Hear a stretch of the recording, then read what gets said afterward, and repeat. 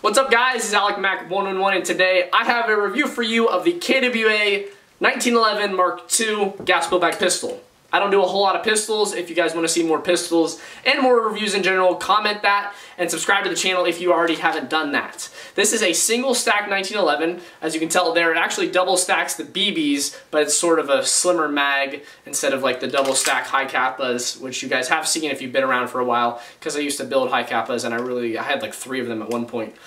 This gun is full metal. KWA makes a very high quality pistol. KWA has a lot of, it's just a really solid build. Sometimes they can have problems. This runs off the NS2 system, which is supposedly supposed to be more gas efficient. I definitely see it as more gas efficient than, say, a WE system or someone else out there like a SOCOM Gear, which is higher version of WE. But just any other gas-black pistols, these usually function better, and I've heard a lot of really good things out of these. However, they are kind of expensive. So we're gonna go ahead and shoot it real quick outside my window, and I'm gonna go ahead and throw on my safety goggles just so you guys can kind of see the blowback action. Here we go. And I'm using MAP gas in here, so it smells absolutely terrible.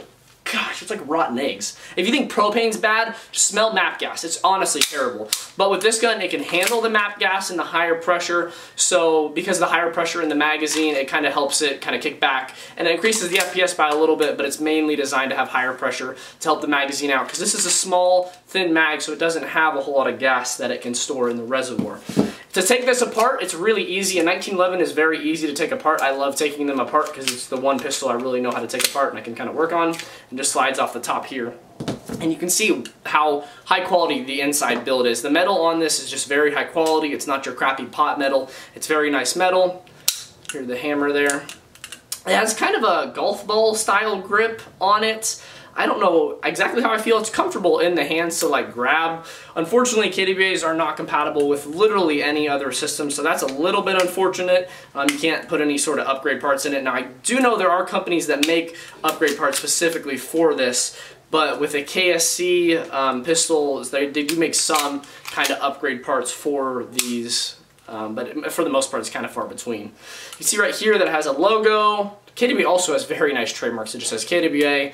Cal 6mm, which I think is helpful, just kind of like, hey, if this does kind of look real, hey, law enforcement, like if something were to happen of that sense. This is 6mm, it's not a real gun. It has nice white painted iron sights. They have dots, 2 in the back, 1 in the front, obviously, and they're really nice painted sights. They're very comfortable. I think it's really easy to aim down the sight when I'm able to do that, and then it's just a really nice sight picture on targets. I also have a belt system on it, so I run this in a servo holster, which is really nice and quick to be able to kind of get it up and shoot people if necessary. It's got some kind of cool grooves on the side here. It's got a bottom rail. I believe there are multiple different 1911 versions for KWA. I don't know if there's like 4 different ones, but this one, the Mark II, is the rail and then the golf ball style grips. I was looking at buying a lot of different ones at one point. I was like, man, I really want a KWA, and then they just were kind of too expensive for me.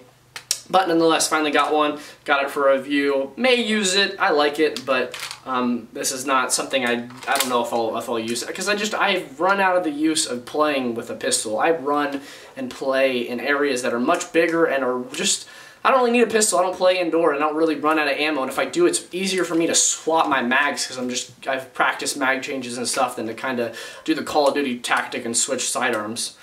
But hey guys, thanks for watching this video. This has been Alec Mac 111 review of the KWA Mark II pistol. See you guys later.